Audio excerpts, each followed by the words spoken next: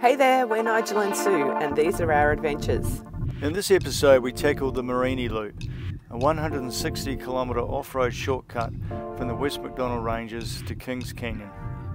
We stay at an incredible cliff-top free camp, take an educational Indigenous culture tour, and hike the Kings Canyon Rim Walk. Subscribe to our channel and join us as we travel Australia in our self-converted 4x4 Sprinter van. Well, hey friends, we are back on the road, and where are we heading today, Nige?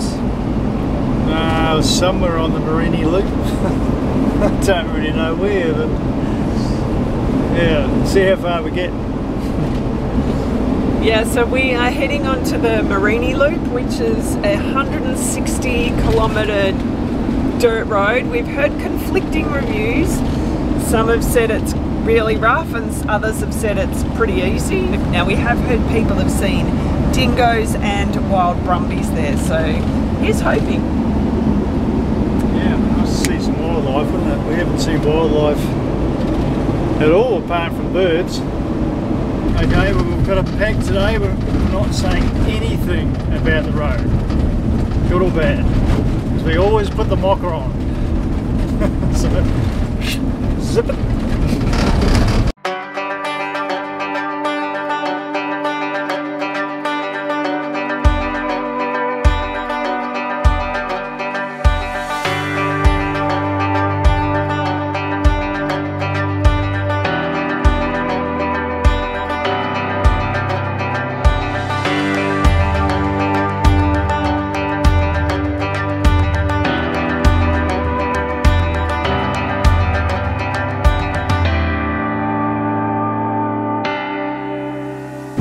Just heard the people on the radio saying that there are brumbies up ahead. Oh, well, we found the donkeys there. Oh, and donkeys. Donkeys. Oh, I'm excited. I hope we see them. I don't know how far ahead these people are from us, but it can't be too far because the range of the radio isn't that strong.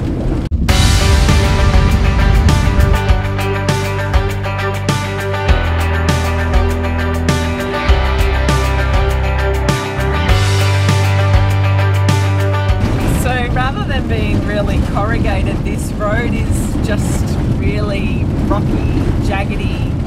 Jaggedy arse. What, Nige? Jaggedy arse. I don't like it. It's gradual uphill climb. With, people are in the wrong gear and they're trying to, the tyres are spinning, so we just had a real bad patch. Hopefully when we get up and over the other side and turn the corner, it'll improve, but this has been nasty. This bit. It feels like our shock's going to fall apart. And my nerves are going to fall apart. I had a cup of tea. Banana cake.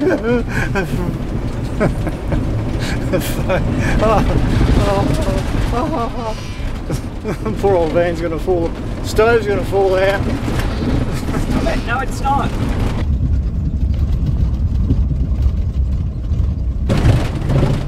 So we stopped and had a cup of tea to calm poor Nigel's nerves a little bit. And we're continuing on. We've only got about 30 kilometres to go now to the place where we're going to be camping tonight. And then I think about another 20, 25 or so to go tomorrow to get us to Kings Canyon. So it's a free camp that we're going to stay at tonight. We're currently driving along what we affectionately know as the chicken track, which is right over on the side out of the road.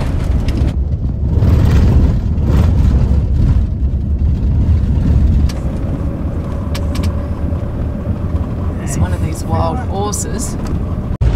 We've just spotted something on the road up ahead. Not sure if we will get there before it disappears. Not sure what it is. Hopefully more brumbies. He's gonna scare them away, the asshole. Damn it. Well, he didn't scare them off. Whatever we can see, we can still see it. Oh my gosh, it's people. That's embarrassing. Going for a run. Get those knees up. So we're just pulling into the free camp, and the views from here are incredible. Saw the... Cheers, friends. We've just arrived at our free camp. Where's the van? Oh, you might be able to just see it up through the trees there. And we're at, I think it's called the Ben Rorty Lookout or something like that. It's spectacular.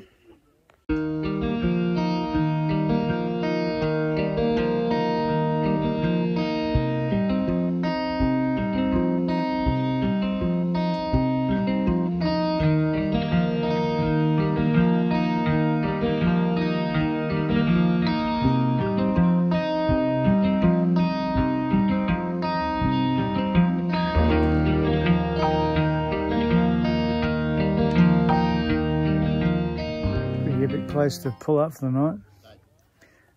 After being rattled to bits for 4 hours. God. Yeah, that Mereenie Loop was a bit brutal, wasn't it? Yeah, it wasn't particularly nice in our van. And we only saw one horse. Pretty no slow. dingoes. One Brumby. Yeah, one Brumby and 2 joggers. Yeah. It's a pretty cool sunset. Our campsite neighbours are playing some cool country tunes.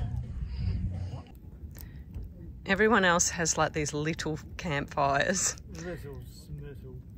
Nigel has an inferno. Good morning, friends. This morning we got up quite early. Actually, we've been up for a little while as we wanted to check out the sunrise. And the surprising thing is it wasn't too cold last night. And look at the sunrise.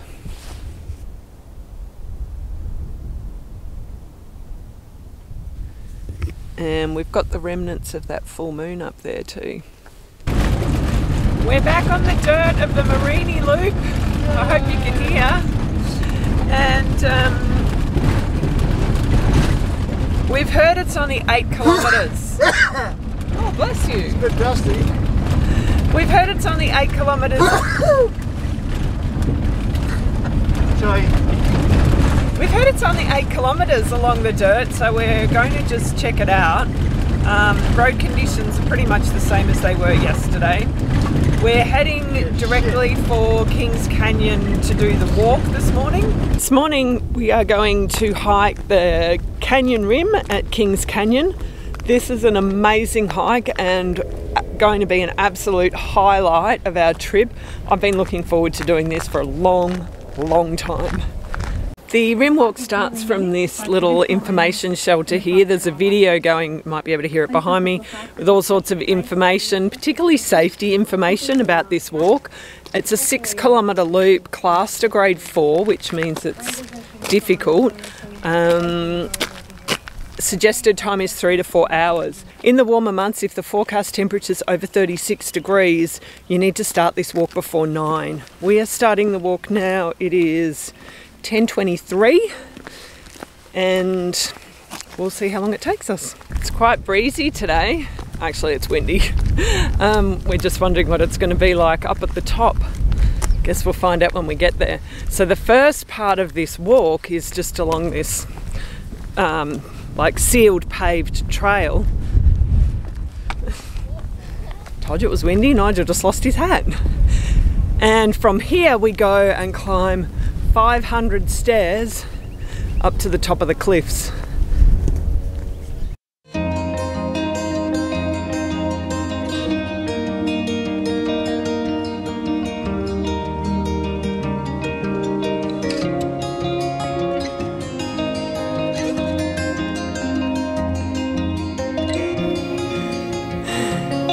We're not even halfway up and already the views are incredible.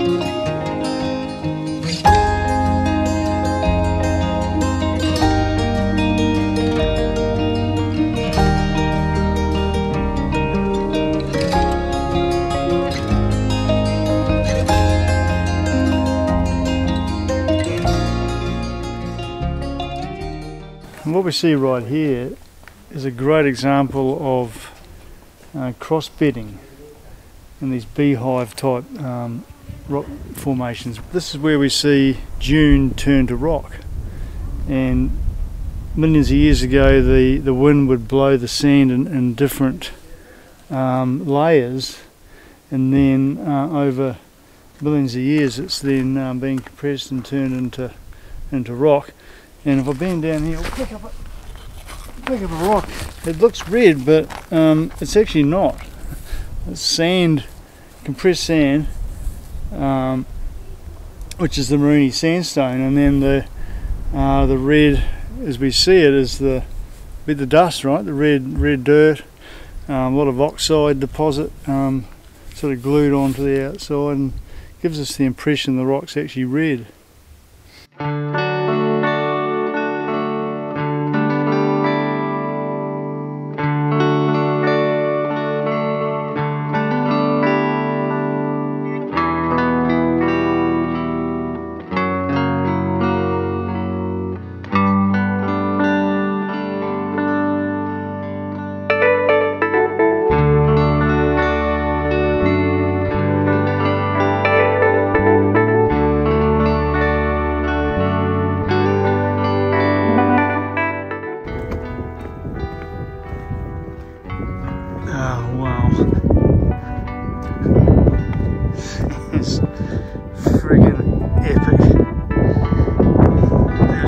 Step though, because it's just a teardrop.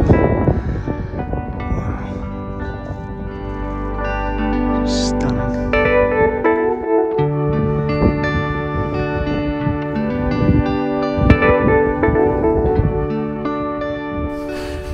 We've come now to the little turn off to Cottrell's Lookout. 600 metres return. So we're going to go up here. We're going to make this little detour. Check out the beehives. Yeah.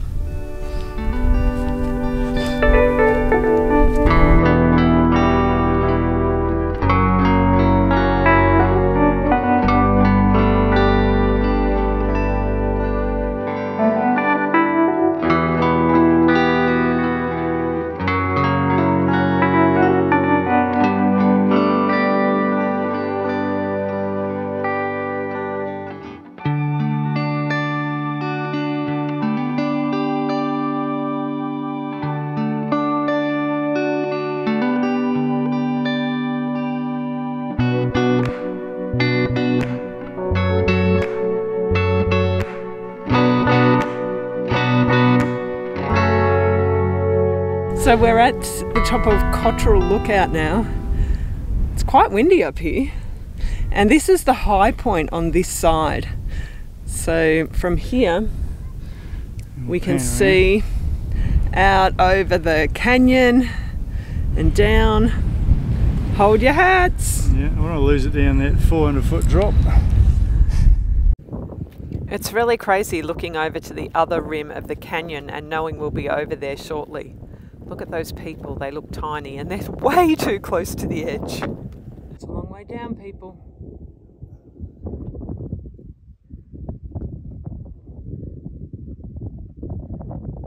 What we're seeing here is a moment captured in time 400 million odd years ago, and these ripples are evidence that this area used to be covered in lakes.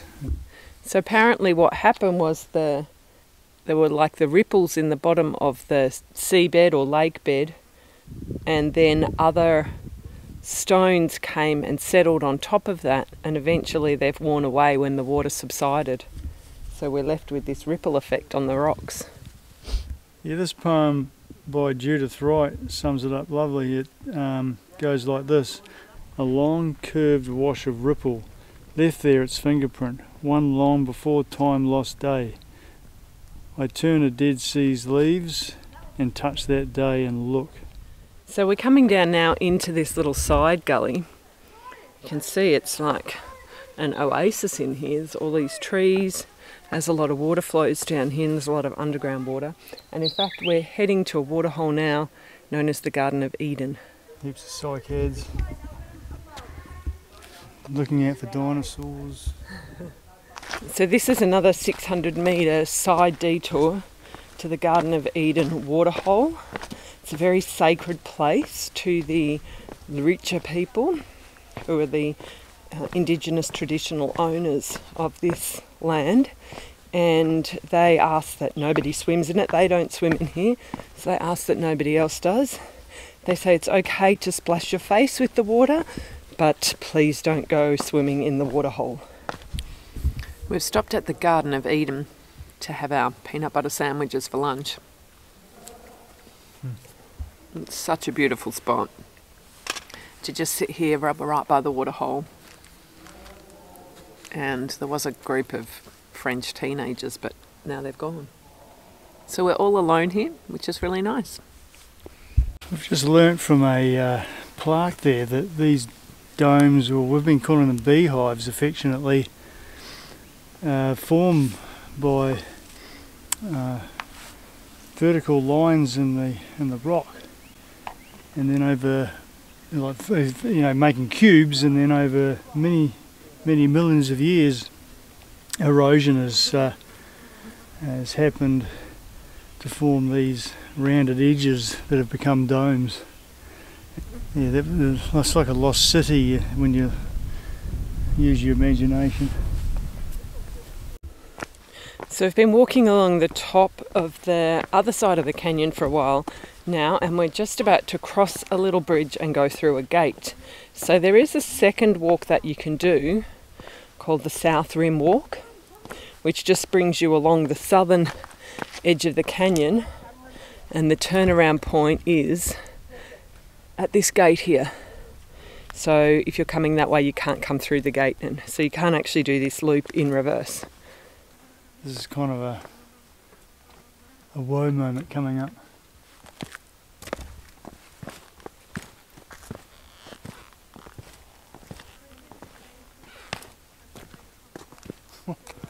Whoa. Wow.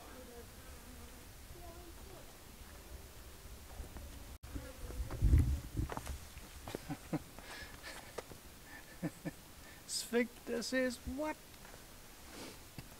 Oh, you're standing on a cube there, Sue.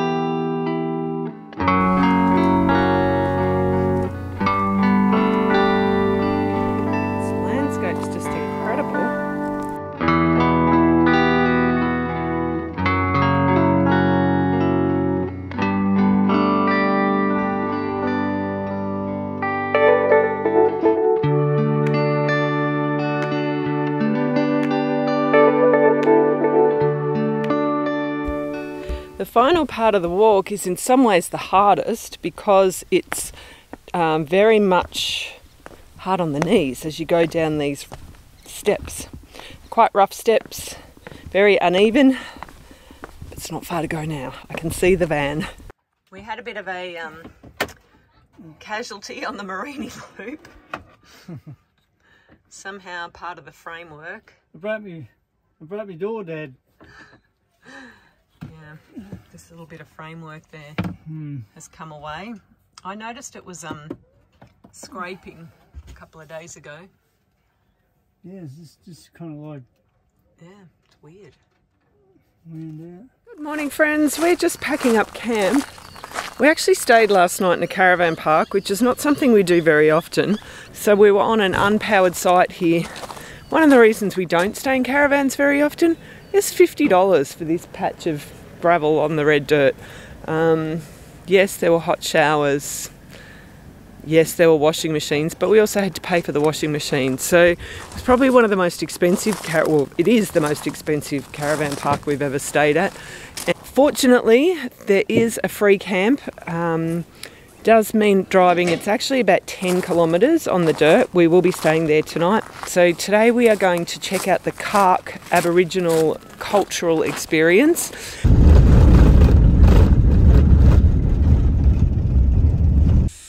Nigel's just in having a chat with the folks, paying the entrance fee, and we also wanted to make sure with them before we go in that it is okay to film here and to take photographs of them. Often Indigenous people don't like to have their photo taken. We couldn't take video, but photos were fine.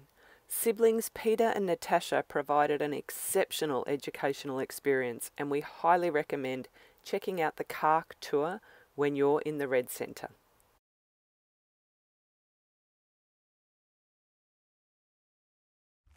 Today we're at Kings Canyon again, and we're about to do a second walk here, which is called the Kings Creek Walk.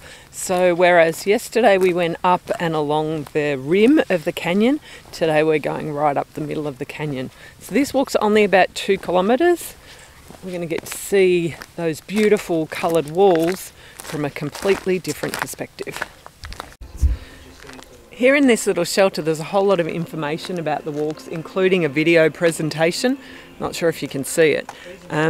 Yesterday when we came up here to do the canyon rim walk, I had to hide Nigel's eyes. I didn't want him to see that because he'd never seen Kings Canyon. He hadn't really seen pictures. He had no idea what to expect, and I didn't want him to see it on the video.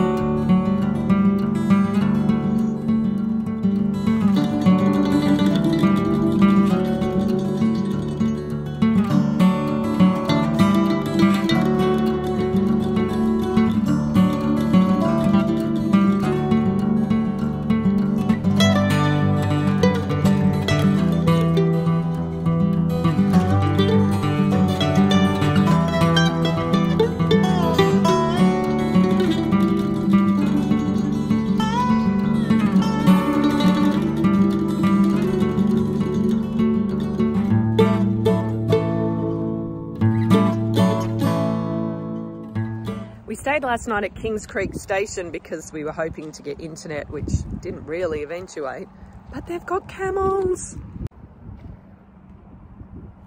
and a donkey, baby camels.